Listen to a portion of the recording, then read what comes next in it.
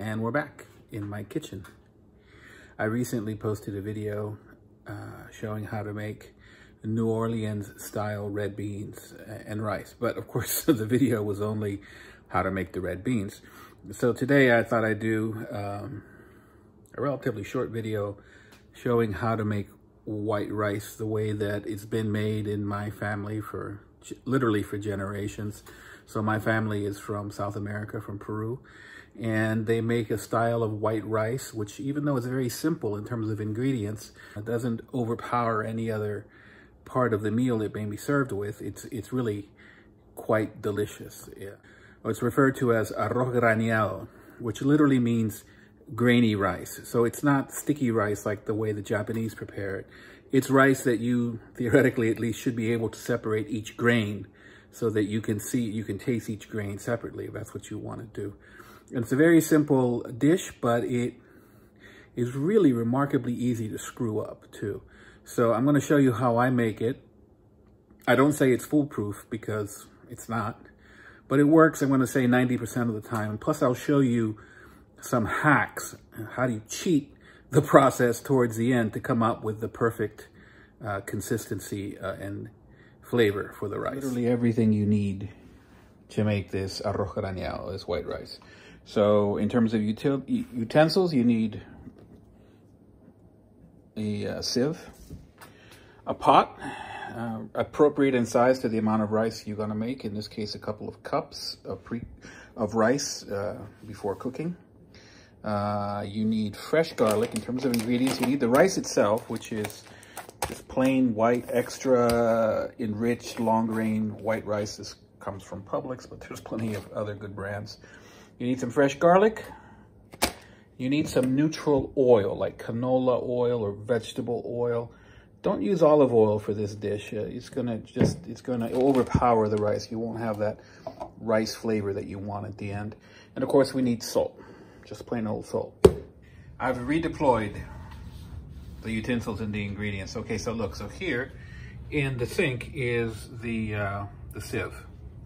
Here, rice and some relatively thinly sliced garlic. So this is about 3, maybe 4 cloves of garlic. Is that a lot of garlic for 2 cups of rice? Yes, it is, but this is how we eat it in Peru. This is how we make this rice in Peru. More importantly, this is how my mom likes her rice. So this is how I make it. Got a little cup there as a prop to hold up the sieve. The rice goes in the sieve. The garlic goes over here by the pot.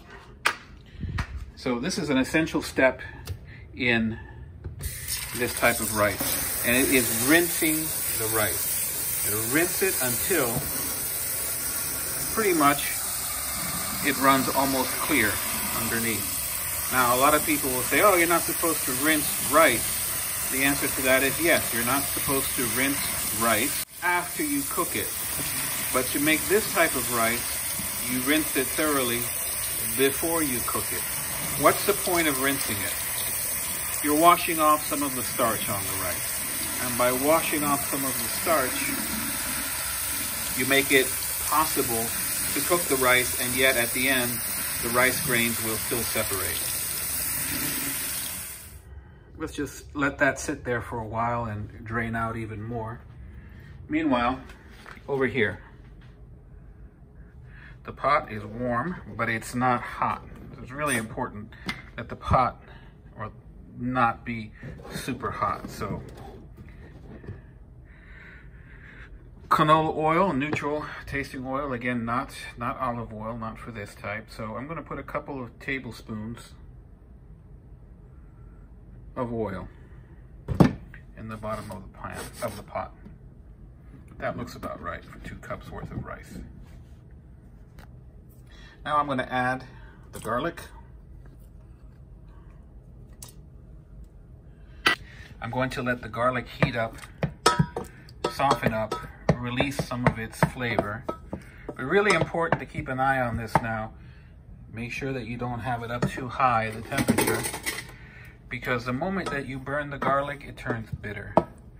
And bitter garlic is no good to anyone. So we're gonna let this cook in here for a couple of minutes. In the meantime, let's talk about salt. For 2 cups of this type of white rice, we're gonna use about a teaspoon of salt. It might be necessary at the end of the cooking process. I'm gonna turn up the heat just a little bit more. It might be necessary at the end of the cooking process to add some more salt, but you're going to judge that at that moment in time. But you do need to add salt at the cooking, in the cooking phase. You can't just wait until the end when the rice is done and then toss in a handful of salt. It won't taste the same. And now these bad boys are starting to bubble.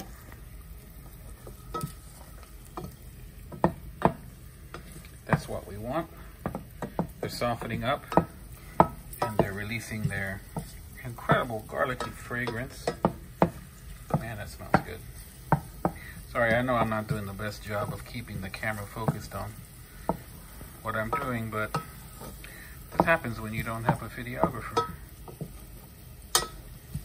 Okay, time to add the rice. What's that you say? You're gonna add rice to the hot oil and garlic? Yes, you are. That is the next step.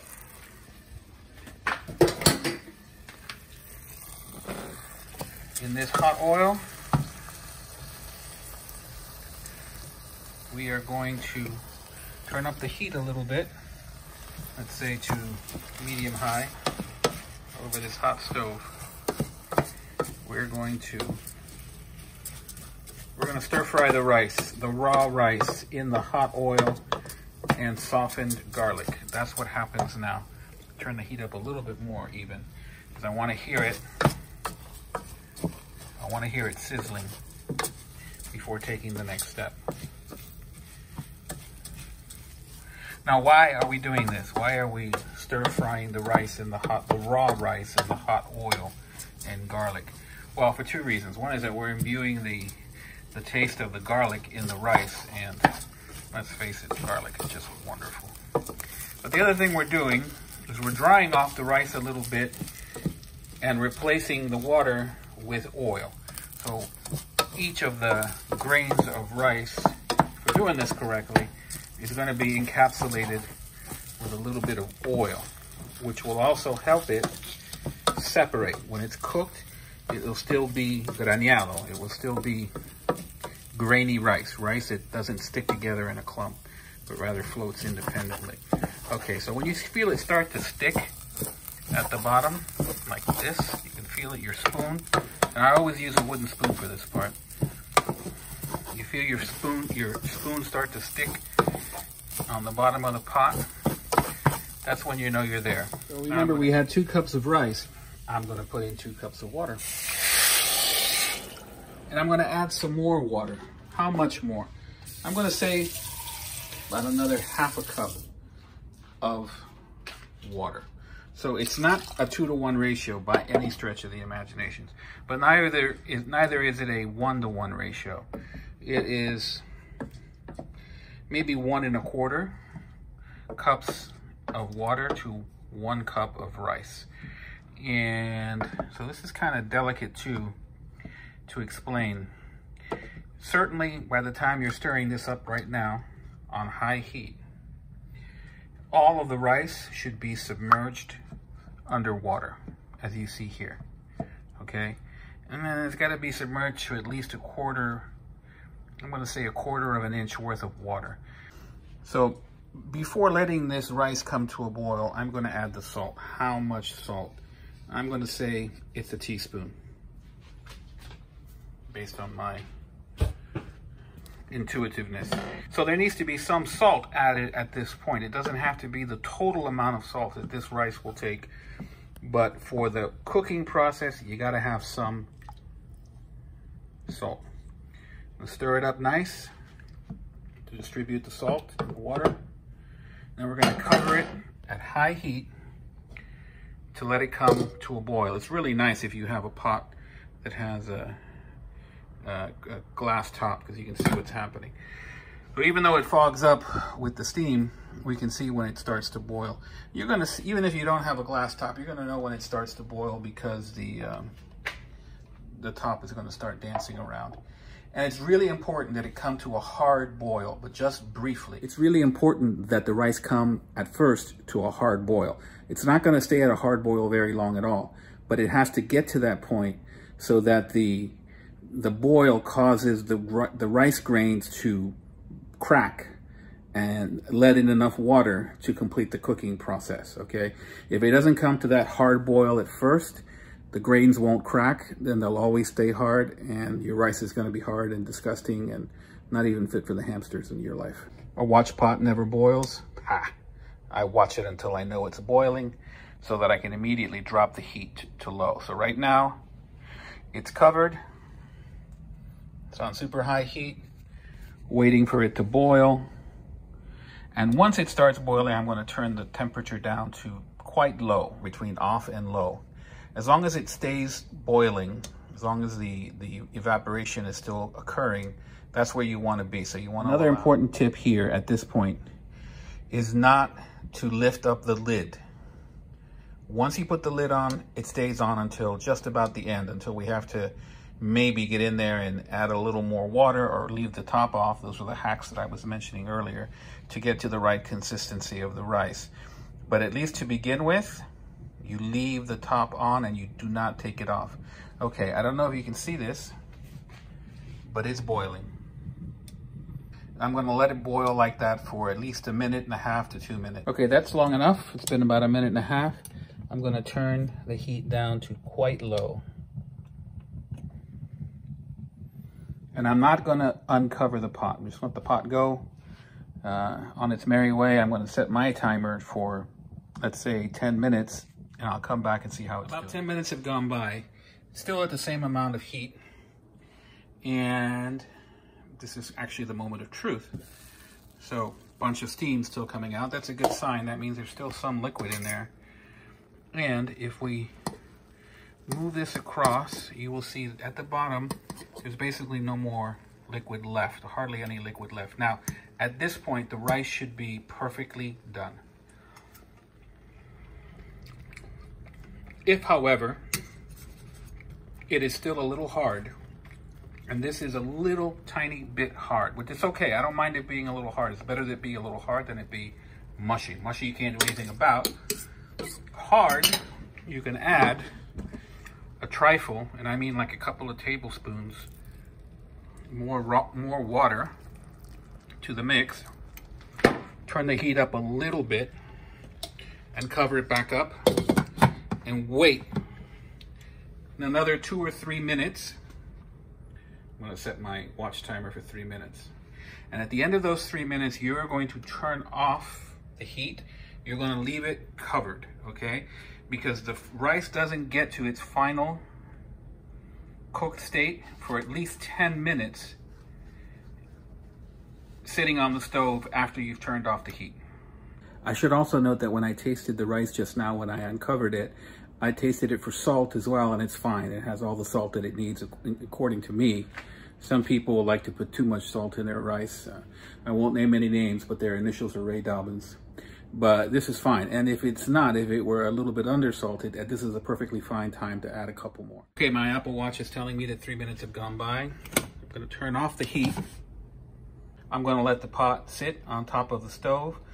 As the heat dies away, I'm going to let it finish absorbing all of the steam and all of the water left in the pot. I'm just going to leave it alone for the next 10 minutes. Ready for the reveal. Still a little bit of steam, that's a good sign. And let me try a little bit of this.